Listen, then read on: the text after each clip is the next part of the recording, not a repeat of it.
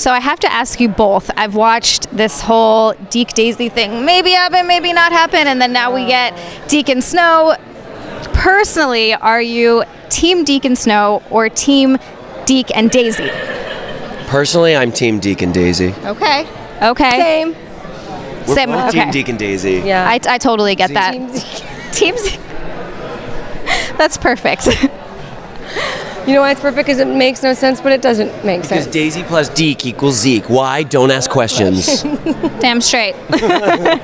So what was it like for actors and also for just your characters working with I mean, it's not Coulson, it's Sarge, but like working with Clark Gregg, but knowing that it's not the same character you've been working with for that many seasons. It was actually really fun to kind of, you know, we've been doing this a really long time, so any way to mix it up is pretty nice. It's like a long marriage, you know what I mean?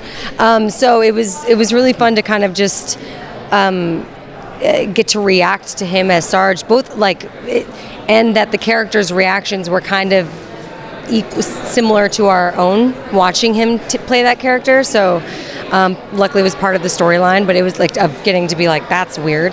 But it was really fun to see Clark do his thing and like do something different. Yeah, He was fantastic too. Yeah, fantastic. Yeah, he crushes it. He's so good as Sarge. It's really fun to get to play with him in that very different character because he's great at it. That is fantastic. Well, thank you so much for joining us. I hope you enjoy the rest of the Comic-Con. Thank you. You as well. Sorry, I wanted to try to do that at the same time, but I like didn't. Get in here. I like this better.